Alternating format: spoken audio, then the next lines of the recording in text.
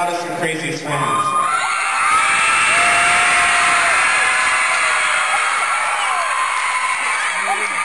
Well, I'll let you know what you're up against. We were playing a show a little while ago, and there was an elderly lady in the crowd, and she felt so inclined to throw her bra on stage. And it was one of the very first shows I had done, and it just frightened me. This giant black thing. It was a black bra.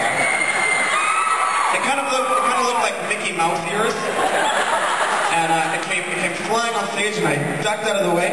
And my guitar player at the time said, "You know, Kalan, this is one of your very first bras. You have to keep it."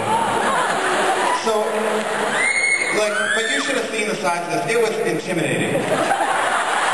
So I walked up very slowly, sort of, a little frightened, and I took it off stage with me. And when we were finished the show, we were chilling out in backstage after the show, and I hear a knock on the door.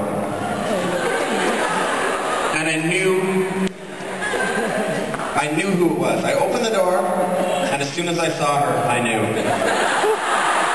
You can imagine why.